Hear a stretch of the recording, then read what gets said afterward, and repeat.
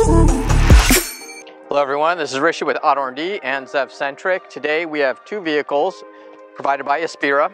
Thanks to Aspira Forged for providing us these two vehicles. They are clients of ours. Check out their new wheels. It's the Aspira Forged AF10 in Sunset Bronze. Today we're going to demonstrate an airlift car and a universal air car and their max ride heights, so you guys can see exactly how high each one can go. So I've got a controller, I've got our phones, one for OMD Teslas and our other one for our other client. Let's see what we get.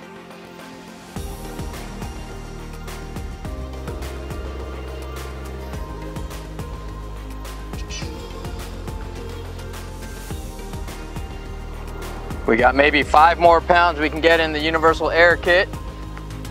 The airlift kit is already maxed out. Yep, it's not moving.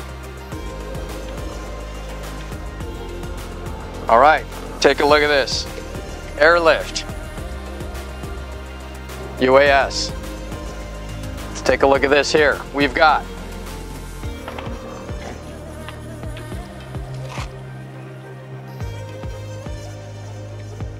now let's take a look at airlift.